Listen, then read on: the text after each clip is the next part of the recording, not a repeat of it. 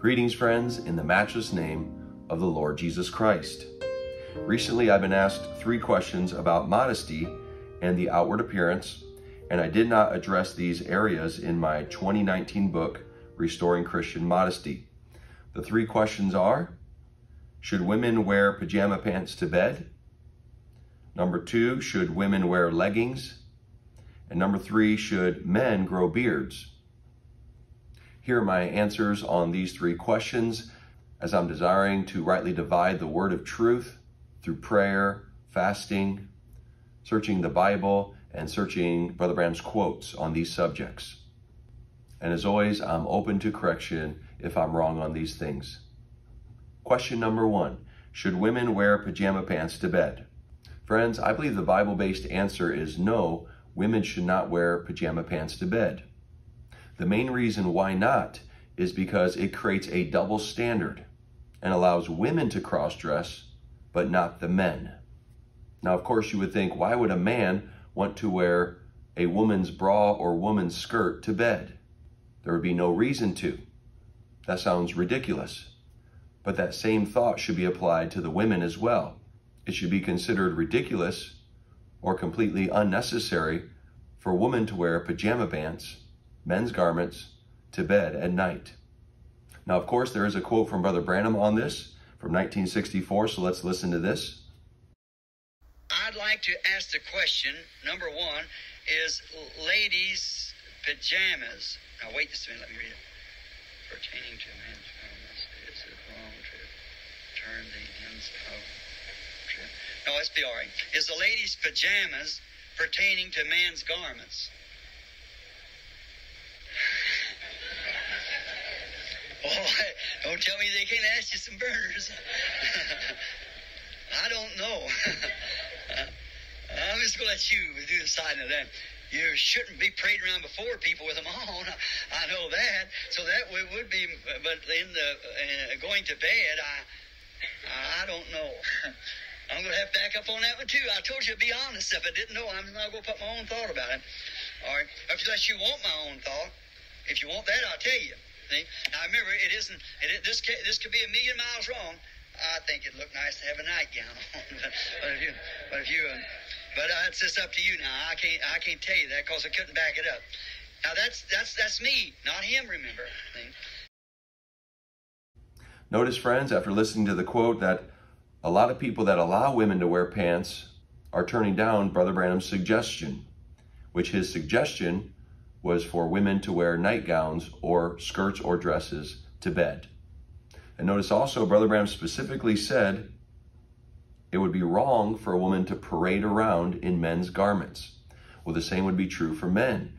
It would always be wrong for men to parade around in women's garments. So friends, my question is, have the people that allow women to wear pants to bed, have they prayed about it, fasted about it, and sought God's face regarding this?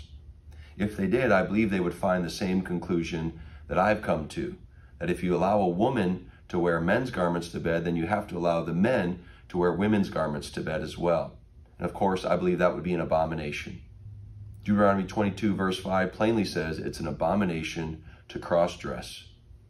So I believe the wisdom of God would teach us to never cross-dress at any time for any purpose. Question number 2, should women wear leggings? My answer to this question is, I think it is acceptable for women to wear leggings as long as their dress or skirt is modest enough. What I mean by that is the dress or skirt should not be too tight, and it should also be past the knee down to the shin, as I taught in my 2019 book, Restoring Christian Modesty.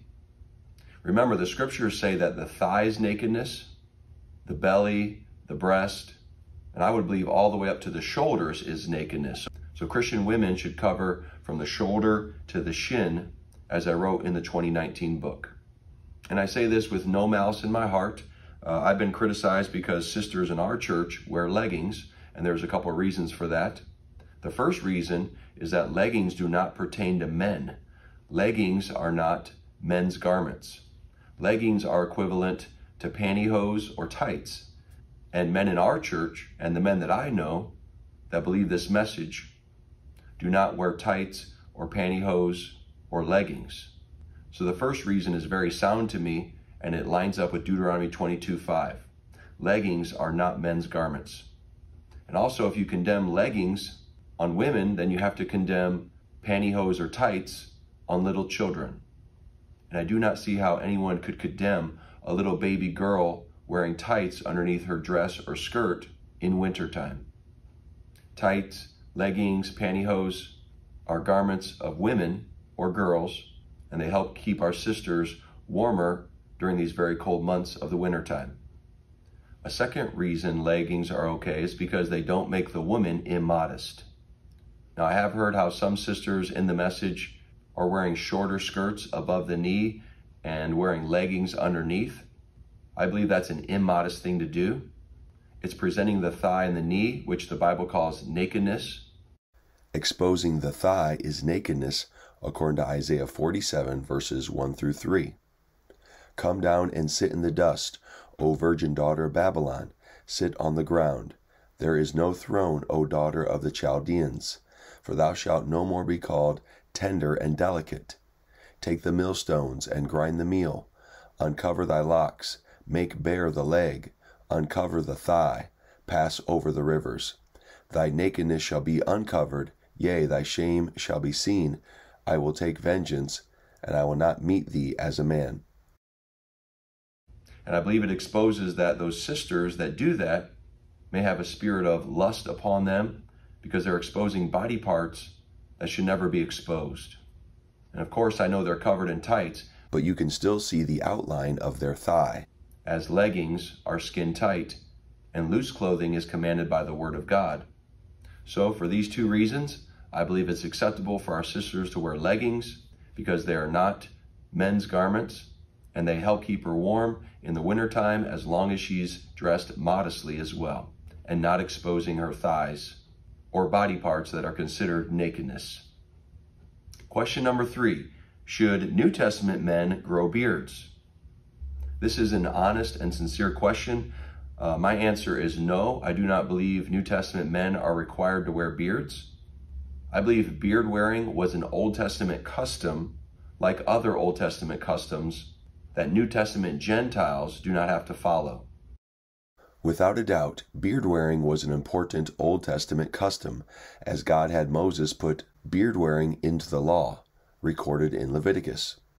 But even in the law, beard cutting was permitted at times, such as when a man was cleansed from leprosy, or when he was mourning, and other times.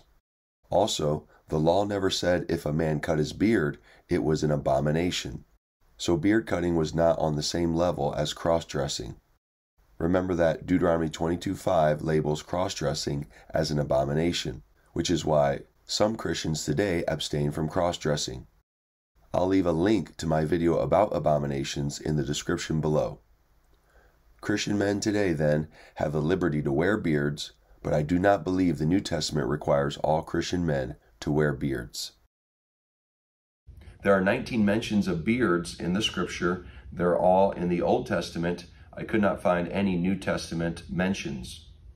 The first 3 deal with cleansing from leprosy.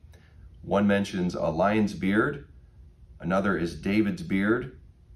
2 important scriptures are Leviticus 19:27 and Leviticus 21:5, and they say priests and Israeli men are not to round their corners of their beards like the heathen.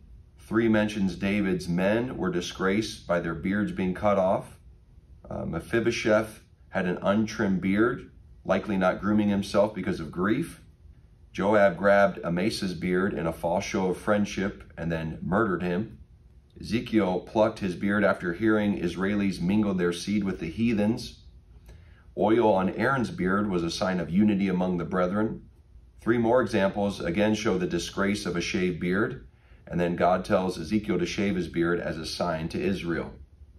The reason I believe beard wearing was just an Old Testament custom was because an Old Testament believer, Joseph, a man who typed Christ, was exalted to second command in Egypt, and he had to shave his face in order to be a ruler in Egypt. This is found in Genesis 41, verse 14. Then Pharaoh sent and called Joseph, and they brought him hastily out of the dungeon, and he shaved himself and changed his raiment and came in unto Pharaoh. This proves a holy man, a believer, who lived so close to God that he even was a type of Jesus Christ, was uncondemned by God with a shaved face. We also find with Joseph that he was given a ring for his hand and a gold chain about his neck. And in my 2019 book about modesty, I use this as an example, again, of how rings are acceptable, because Joseph was allowed to wear a ring, as long as the purpose behind the ring is a godly purpose, such as for work in Joseph's case, or for believers as a sign of the eternal marriage vow between a man and a woman. If you condemn wearing rings, wearing necklaces, or shaving the face, then you've got to condemn Joseph as well. But of course, we know he's not condemned by God. He's a forgiven child of God, a man who lived extremely close to God, so much so that he was a type of Jesus Christ. In closing, I hope this video has been a blessing on these 3 questions. Again, I think they're excellent questions, and I've done my best by the grace of God to rightly divide the word of truth using scripture and the quotes from our prophet, Brother William Branham. I encourage everyone to fast and pray about these questions. Consider the ramifications or effects of your choices. I believe if you seek God with prayer and fasting on these subjects, as I have, I believe you'll come to very similar conclusions by the grace of God. If you have any questions, concerns, or testimonies about this video, please contact me. God bless you, and may Jesus Christ be the desire of your heart.